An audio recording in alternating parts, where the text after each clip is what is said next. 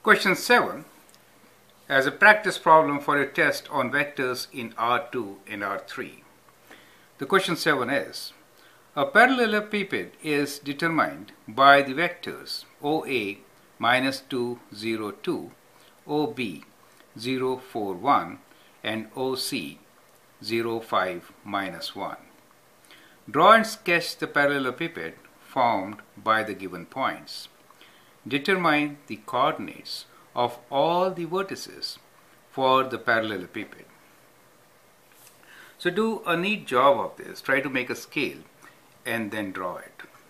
And don't forget to find the coordinates of all the vertices.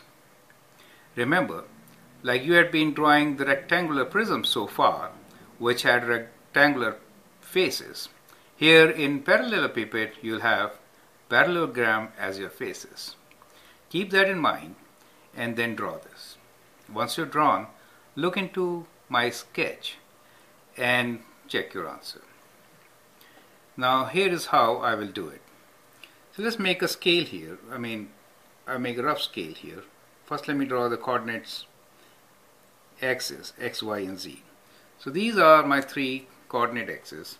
So x, I'm using the right hand rule here, where the thumb points towards z, that is z, and if I curl my right hand fingers, they will curl from x to y, and all these are at right angles.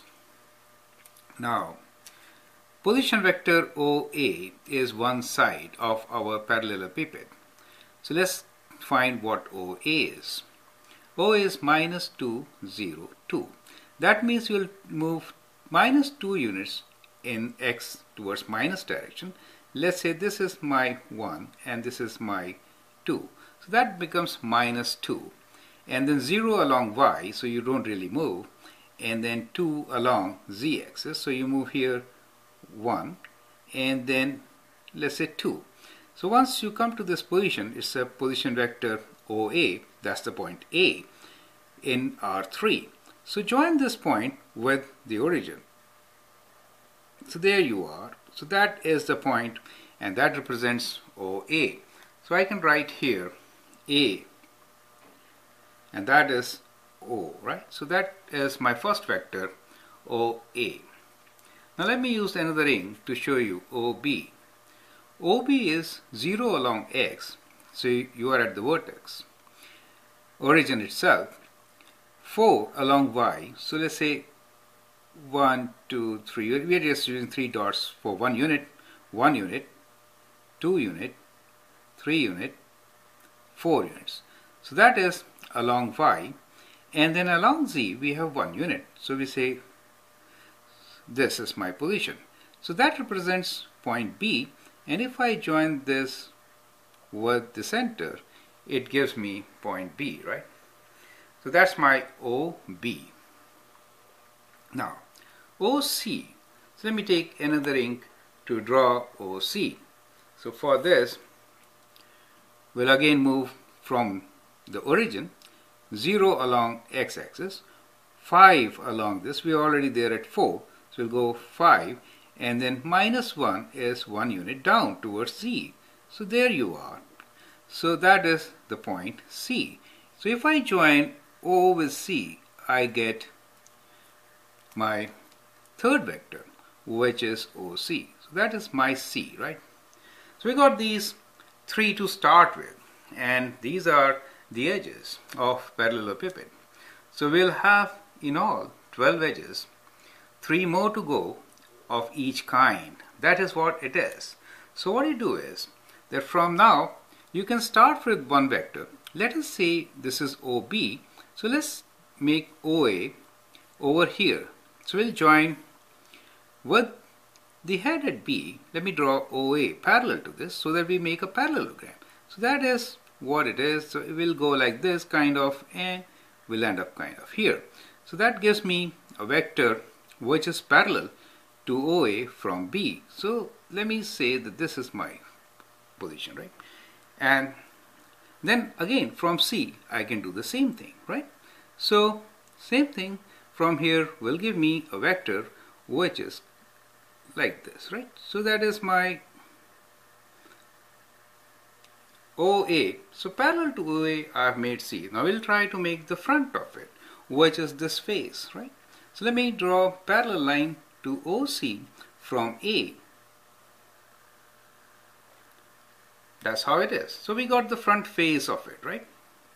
Now, similarly, what we can do is we can join other points and complete our vector.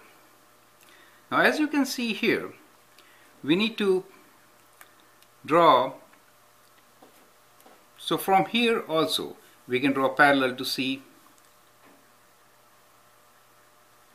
like this. So that comes the top portion, correct? And let me join. So likewise, to keep on joining the OB, let's consider OB and draw 3 vectors which are parallel to OB. So that makes 4 of them. So we got all. And now let me join this. So this is the 4th one along OA. And those which we're not able to see so far, we'll join them by the dotted line. Do you see that? So that is how our parallelepiped is going to be. Now what we can do is we can label it. Now we've done the first part, that is draw the sketch. Draw and sketch the parallelepiped formed by the given points. So the points are A and this is the point B for us. Now these points are already given to us, right? Now part B is determine the coordinates of all the vertices for the parallelepiped. So to find all of the vertices, we have to just add the coordinates. See how we do it. OA is point -2, 0, 2, right? OB is 0, 4, 1. Let me write 0, 4, 1 here. 0, 4, 1. That is OB. And OC is 0, 5, -1. Now, if I have to give coordinates of, let us say this point, how will I give? So that is OC plus OA. Do you see that? OC plus OA gives me this point, right? So I can call this point as, let us say D. And let me give point, let's say this point is D for me now.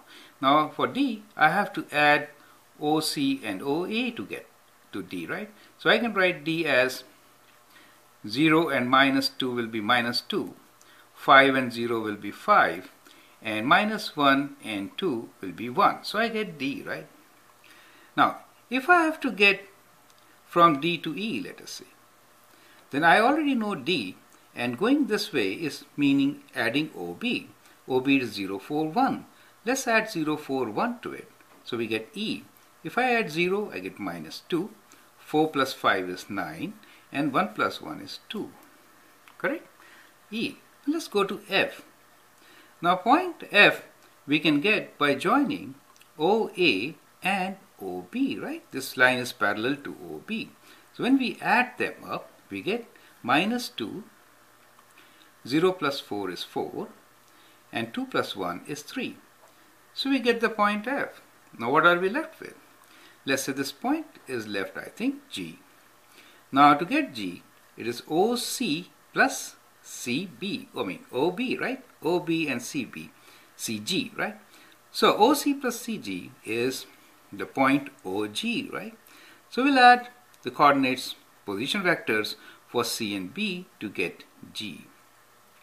0, 5 plus 4 is 9, and -1 plus 1 is 0. So see, that is how we get all the vertices. Do you get it? Have a good look at it. Try to understand how we got our parallelepiped. I'll appreciate practice it. It's not so easy, right? Practice. And that will help you to draw, to do a better job than what I did, right? But it gives you a fairly good idea of how to really sketch one parallelepiped, right? Thank you.